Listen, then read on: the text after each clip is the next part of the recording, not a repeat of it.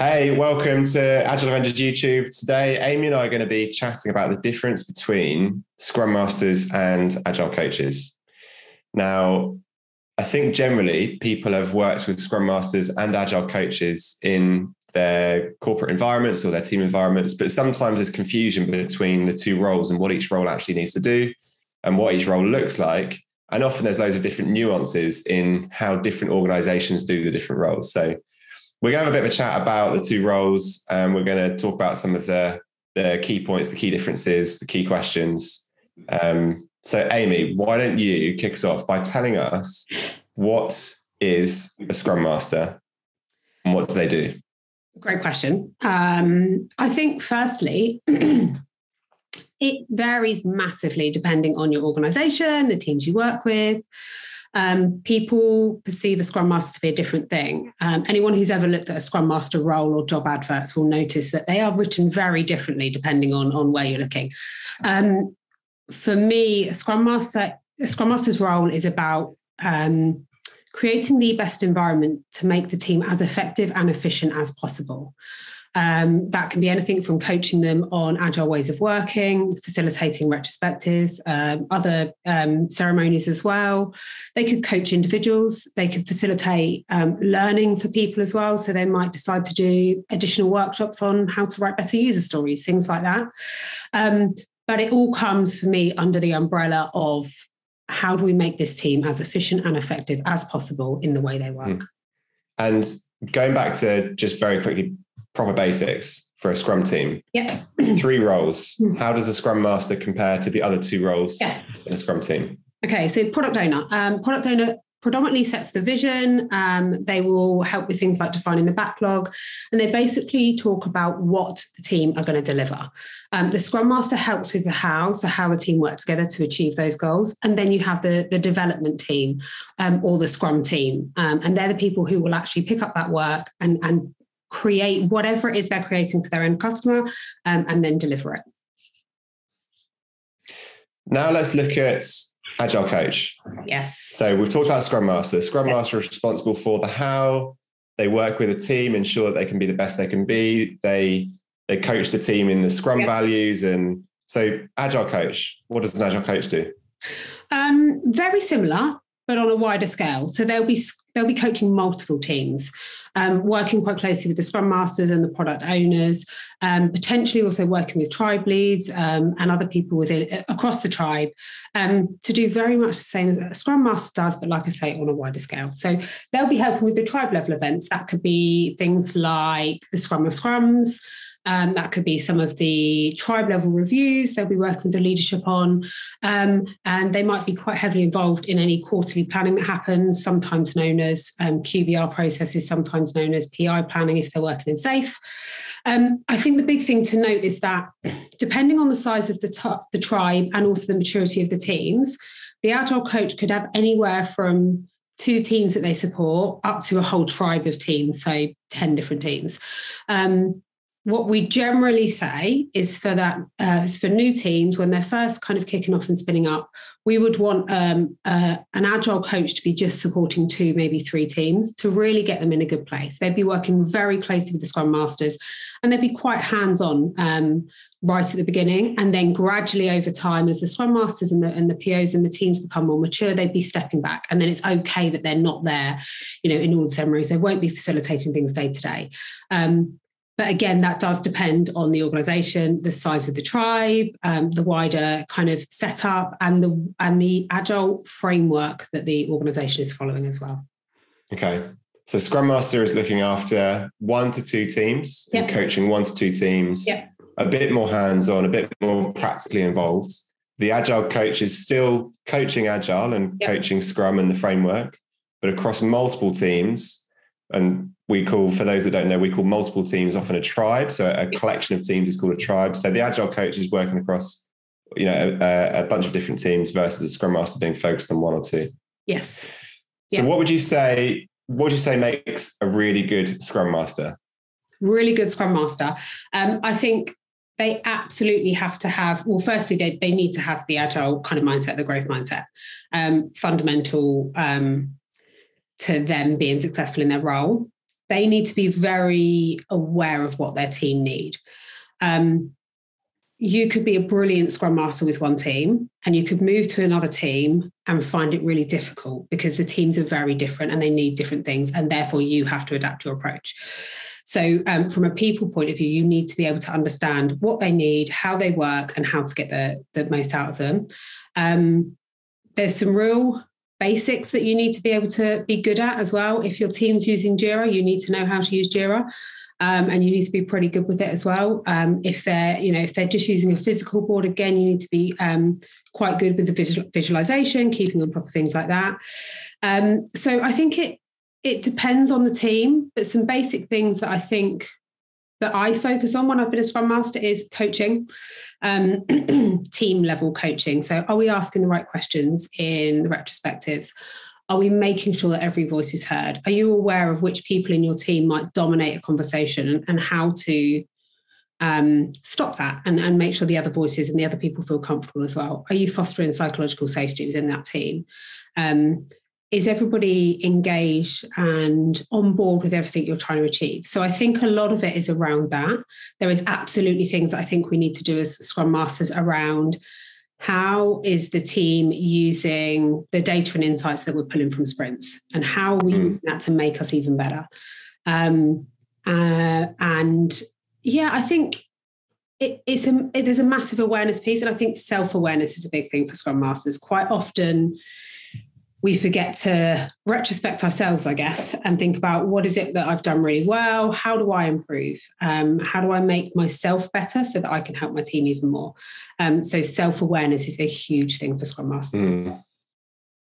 The data and tools one for me has been something I've realized is even more and more important, because as a Scrum Master, there's like the tangible and the intangible results, and the culture stuff and the growth mindset is often intangible for quite a while. It has long-term, benefits which become clear, but in the short time, it's kind of intangible. So if you're a Scrum Master trying to explain to a tribe lead or, a senior leader how you're changing the culture, they might go, that sounds great, but how does it help me achieve my results for this quarter or whatever? Yeah. So I think for a Scrum Master, being able to be really on it with tools like Jira or Trello or DevOps or whatever you're using to show like velocity increases and show the progress the team are making in terms of, we've got really predictable sprints. We can commit to a certain amount of work in a sprint, and we know that we're going to be able to get pretty close to that. And also to be able to show, hey, every sprint we've been doing a little bit more, we've been doing a little bit more, we've been improving. Yeah. That's really valuable from like a quantitative, tangible side of things, which I think sometimes Scrum Masters can struggle with, but when you get it, it's really valuable. Yeah. What makes a great Agile coach? So same question. I was going to ask that to you. Okay. Great Agile coach. So I think, again, there's a lot of similarities, but it's on a wider scale. I think a big thing for me that I've become aware of more recently is that when you move away from just working with the teams day to day and you start working with tribe leads, predominantly these can be real business people, and they will respond in different ways to what the team would have responded to you on. So when you're coaching them and giving them advice and feedback and things like that, you have to do it in a certain way. So I think the first thing is adapting the approach. And whilst the role says coach, Agile coach, you need to do more than just coach people. You need to be able to flip very quickly between I'm coaching this person to now I'm going to give you some advice, to now I'm going to be a bit of a mentor, to now I'm going to go into kind of a teaching type mode. And you need to be aware of when to do that and how to do it effectively, so it doesn't feel like you're changing roles. You have to put on a lot of different hats as a coach. And I think it's important that you can do them all fairly well. We're all going to have strengths across those skills, and we can draw upon those strengths more when we need to, but you still need to be able to do all of them. You're working sometimes with Scrum Masters day to day, and you might be doing a lot more mentoring with those Scrum Masters.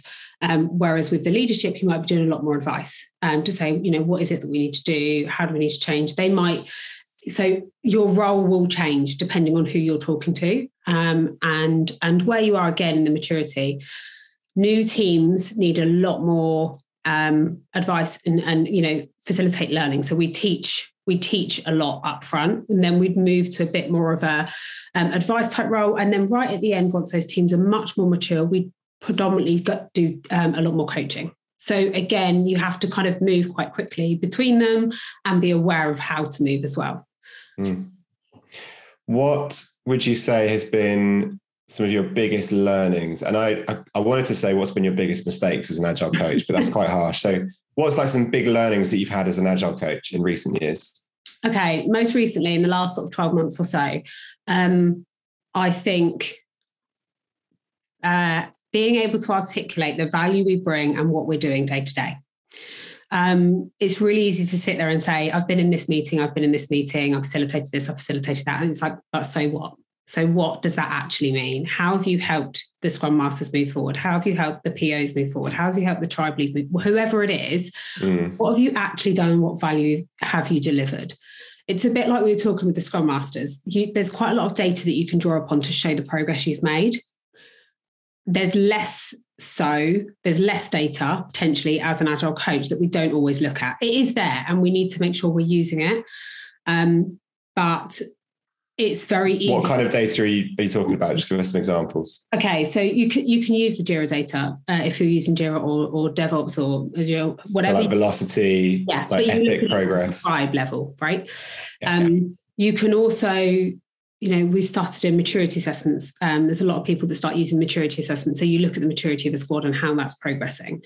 But what's important is sitting down weekly and thinking, what's happened in my week? What have I done? What does my coaching update look like? And I've recently started doing coaching updates in the last 12 months. And I'll be really honest, at first I hated doing it. I was like, why do I need to write down what I've done for the week? I know that I've done some good stuff. I know that I've added value, but it forced me into being better at articulating what I'd done and actually really focusing on the most valuable thing. And then think about, so what does this mean for next week? So I think that for me is quite a big learning, and probably one of the biggest ones going from a Scrum Master to an Agile coach is actually how are we showing the value we bring day to day in everything that we do.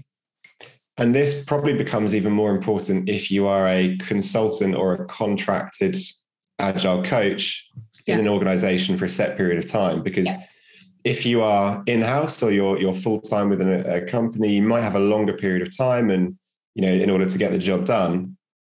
And you probably have a bit more of the benefit of the doubt on a day-to-day. Whereas if you are a contractor or, you're a self-employed Agile coach or you're, for a consultancy, you will need to prove to the client and to the teams that you're working with the value that you're bringing, on a week-by-week and sometimes even on a day-by-day basis. So actually being able to, like you said, quantify and articulate the so what of what you're doing is really important.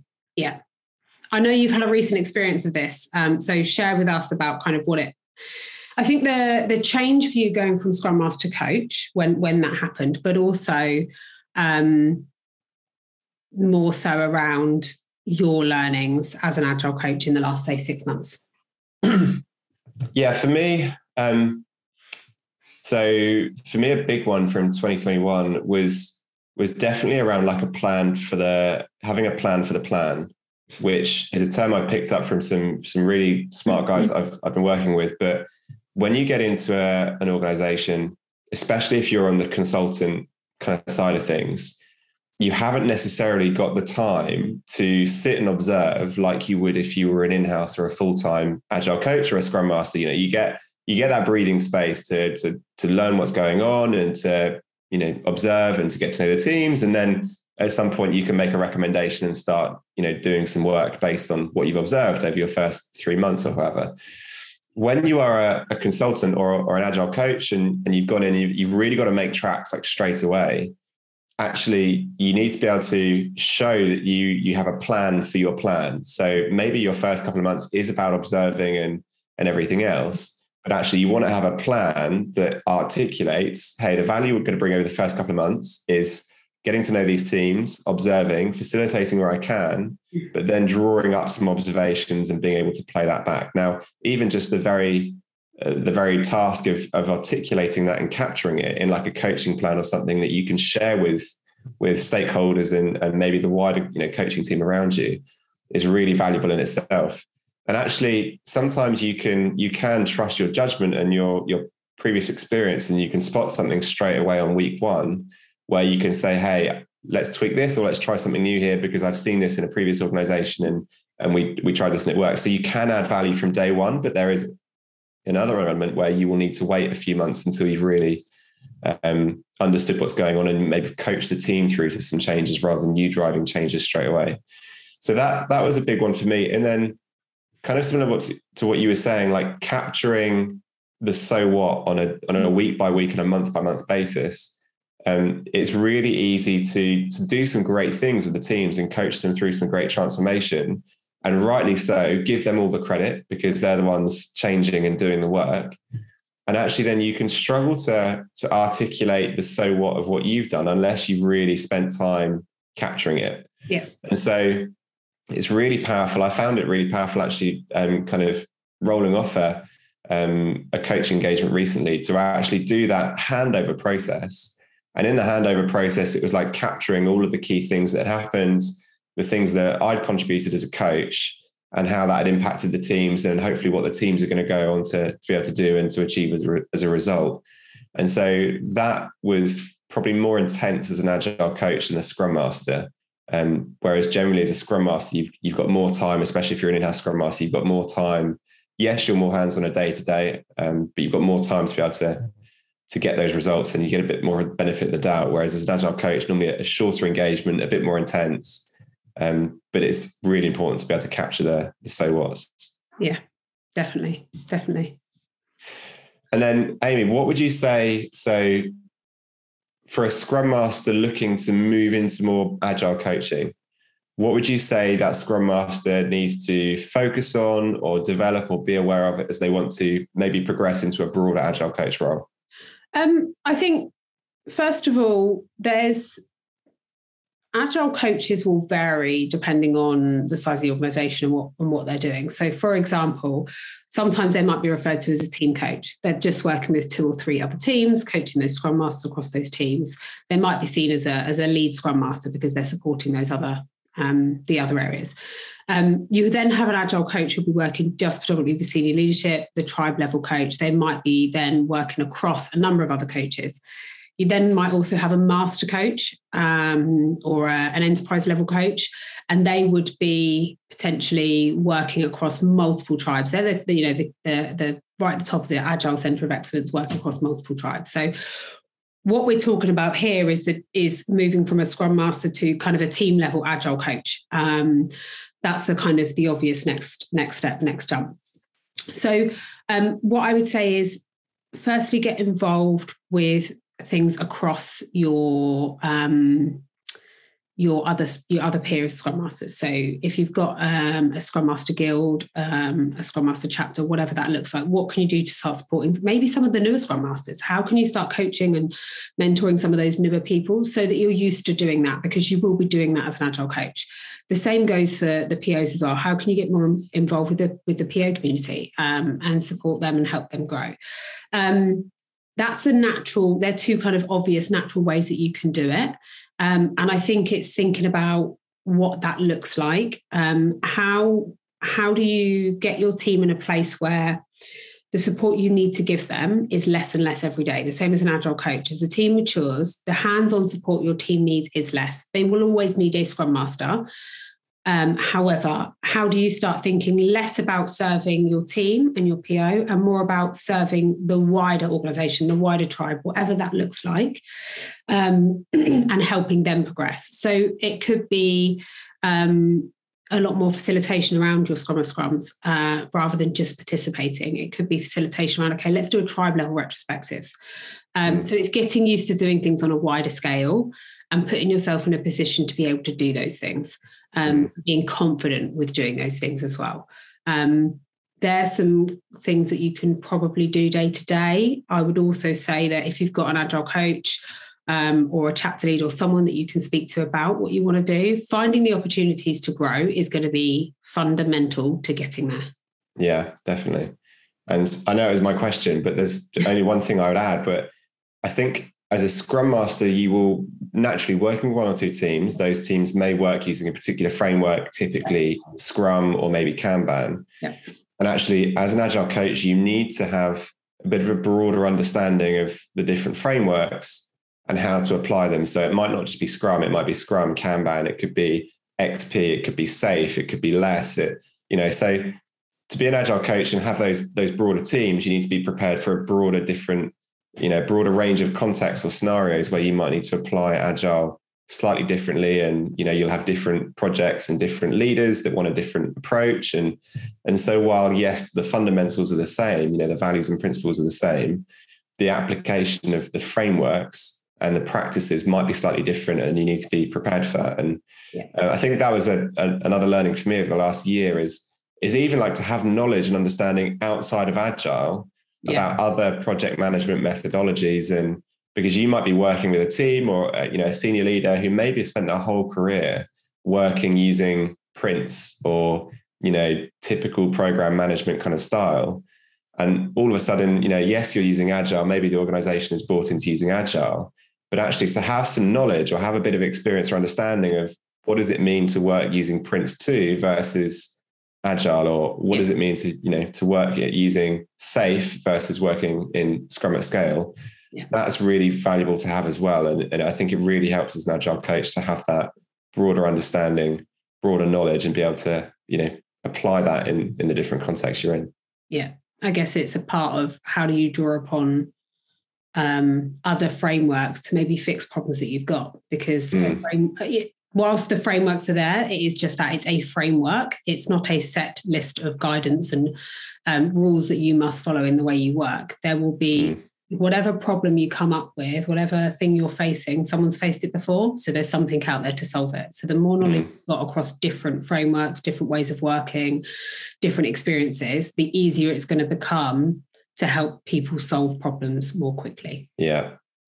Another just interesting point off of that is it's really helpful if you're an Agile coach. It's really helpful to align with the other Agile coaches in terms of what your framework, what your playbook, what your method is going to be. If you're coaching Agile in different teams or different tribes, you want them to share, generally speaking, you want them to share a common language and a common understanding. And so actually that's another thing that I think is really important as an Agile coach, is to have a good community with the other coaches, talk regularly, agree on the framework, agree on the playbook, agree on the language. That massively helps, having like a united front in an organization if you're doing Agile transformation. Yeah, definitely. Otherwise, you're going to have one person calling it a squad, one person calling it a Scrum team. No one knows what's going on, and people start moving between, and it becomes very complicated very quickly. Yeah, definitely. Yeah. Cool. Okay. Anything else? No, I think that's I think we've covered it broadly, concisely. Yeah. Let us know what you think, guys, in the comments below. Social links and stuff in the description. But if you've got any thoughts, any comments, anything you'd like to add, or anything you want to hear us discuss in future, just drop a note in the comments, and we'll reply to those. Give us a follow, give us a subscribe, and we'll see you soon.